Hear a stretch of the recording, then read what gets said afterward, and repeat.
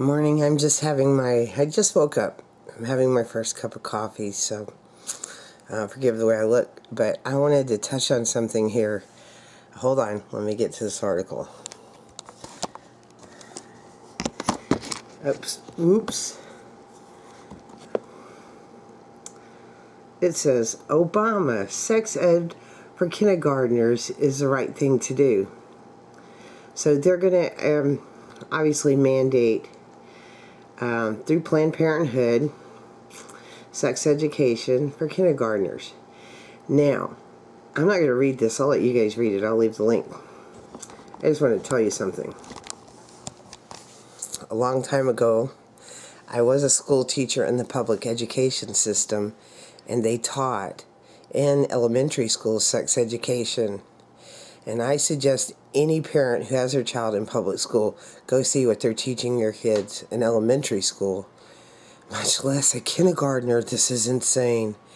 I did not let my child attend sex education, nor the DARE program, nor the other programs in the elementary school that I taught at. And I also quit teaching because it was disturbing. I wasn't the only one. 5 other teachers and a nurse quit because they were pushing, Big Pharma was pushing medications if your child acted out of the box or was labeled with one of those strange alphabet, ADHD, ADD, or you don't know how many names, oppositional defiance disorder, I believe. If your little small child questioned any authority in school, we were told to send them to send a note home with the parent, to send them to the doctor. So my advice to you is find out what is being taught at the school you go to. Do not give your consent for your children to have sex education, nor drug education, because that's just a spying technique to see what you're doing. They actually offer kids rewards for telling if mommy and daddy takes pills or smoke pot, or how much do they drink, and they don't even specify if it's alcohol or not. Does your mommy or daddy drink? Well, sure, we all drink water or milk, and to a small child, I mean, they're going to say yes on every one of them. They also show them how to use drugs. Seriously, does your mommy and daddy do this? And they would show what it is.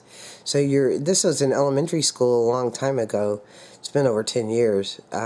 So I would suggest, if any of you have children in school, start homeschooling. If you can't do that, make sure you attend, and do not allow your child to be put in sex education in kindergarten or in any elementary, or even for high school for that matter.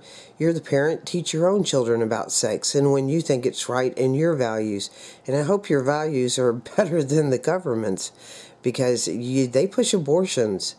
They say children are, they say that pregnancies are accidental. Well, my kids all know this because they pretty much all of them, but one has children, or excuse me, 2 have children.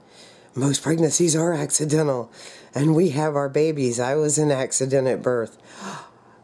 It's just those things happen, and we weren't aborted. I didn't abort my children.